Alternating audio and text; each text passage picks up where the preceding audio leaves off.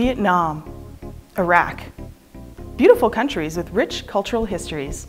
But for some reason, soldiers who return from these places often have difficulty adjusting. Until now, there's been a lack of physical evidence for the condition we all know as post-traumatic stress disorder, or PTSD. But new research proves PTSD is not a purely psychological phenomenon. Neuroscientists at the University of Minnesota and the Minneapolis VA Medical Center have used a brain scanning technique called magnetoencephalography, or MEG, to spot patterns of activity and can predict with about 90% accuracy those patients reporting PTSD symptoms. MEG is like an MRI or a CT scan, but much faster.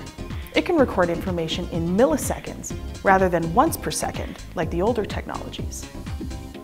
Using this more sensitive machine with the right biomarkers, researchers could see real differences in PTSD brains. This finding will obviously shatter any remaining misconceptions that PTSD sufferers can just snap out of it. It will also lead to better treatments, now that a more scientific measure of the disorder exists. One of the more controversial ideas is administering MDMA, also known as the party drug ecstasy, to PTSD patients, letting them experience, according to one proponent, quote, years of therapy in a few hours. A few sweaty, thirsty hours, to be sure. But at least it's not all in your head anymore.